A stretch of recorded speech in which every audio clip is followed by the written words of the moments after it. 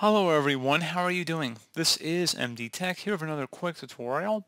In today's tutorial, I'm going to show you guys how to resolve or improve Google Chrome's download speed if it's acting very slow or sluggish. So this should hopefully be a pretty straightforward process, guys, and without further ado, let's go ahead and jump right into it. So we're going to start off by opening up the Chrome web browser, and you want to type up in the address bar Chrome, colon, // flags, exactly how you see it on my screen here. Hit enter on the keyboard. Now in the search flags field, you want to first search for parallel downloading. Go ahead and click inside the drop down here and select enabled. Once you're done with that, go ahead and select relaunch. Once you're done with that, close out of here and then relaunch Chrome. Head back to this menu setting button and select settings. Now at this point, go ahead and just click inside the search settings field and type in continue running background apps. And where it says continue running background apps when Google Chrome is closed, go ahead and toggle that to the off position. And then once that's done, you can just go ahead and close out of Chrome again. Now open up the search icon in the taskbar.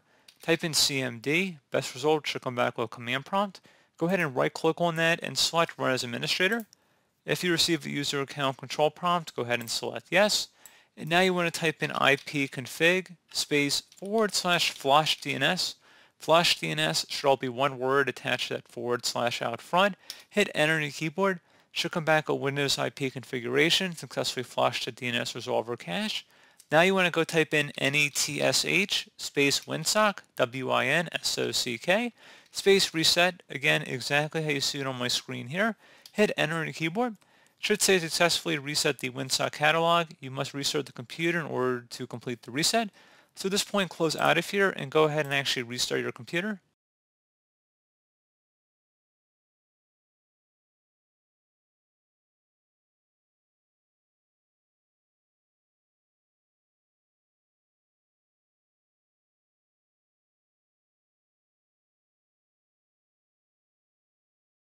And there you go, guys. Hopefully it should have been as simple as that. And as always, thank you for watching this brief tutorial. Do hope I was able to help you out, and I do look forward to catching you all in the next tutorial.